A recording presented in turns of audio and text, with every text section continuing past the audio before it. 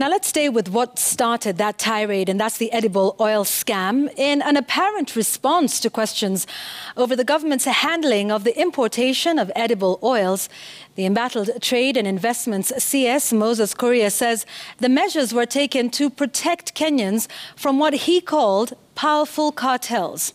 The Trade Cabinet Secretary has gone on an all-out war with sections of the media over press revelations detailing how companies owned by people with links to government were single-sourced to procure edible oils through the Kenya National Trading Corporation, KNTC. Here's Citizen TV's Ayub Abdikadir with that report. In what appeared to be a response to the ongoing controversy over importation of edible oils, Trade Cabinet Secretary Moses Kuria retrieved and retweeted a tweet he posted in February this year saying, "Until such a time when we will have a fully vertically integrated edible oils industry, the government will continue taking measured measures to protect consumers from powerful cartels that continue to fix high retail prices and raising the cost of living." It all began with the Kenya National Trading Corporation, which falls under the Ministry of Investments, Trade and Industry, getting the go-ahead from the Cabinet in October last year. The Cabinet memo stated, to address the cost of living, Cabinet approved a framework to position the Kenya National Trading Corporation as the anchor of state initiatives to create a price stabilizer for essential household food items. The memo continued, KNTC will leverage on its infrastructure and capacity to help stabilize price swings of essential items that are abnormal and against the public interest.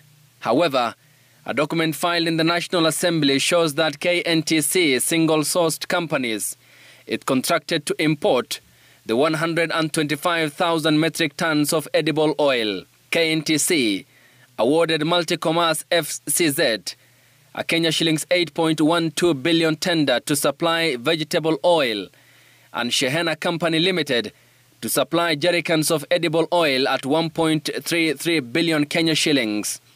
To facilitate the subsequent imports, the Kenya Revenue Authority used Kenya Gazette Notice Number, Volume CXX 1V, number 250. But it turns out that this is a Gazette notice issued by the government on the 21st of November 2022 by President William Ruto to form the National Steering Drought Committee response. In a circular that followed, Treasury indicated the quantities of edible oils to be imported as totaling 125,000 metric tons. 1 metric ton equals to 55 20-litre jerrycans, translating therefore to 6,875,000 20-litre jerrycans. To convert this to per container as indicated by the single administrative document in our position, it translates to 1,330 20-litre jerrycans per container.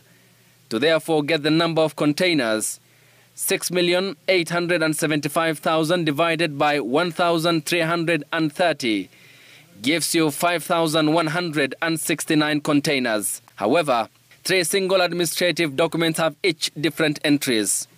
The first document shows the importation of 26,600 20-litre jerrycans translating to 20 containers. The second document shows the importation of 51,870 20-litre jerrycans translating to 39 containers. The third document shows the importation of 6,650 20-litre jerrycans that translates to 5 containers. This brings the total number of containers carrying edible oil shipped into Kenya to 64.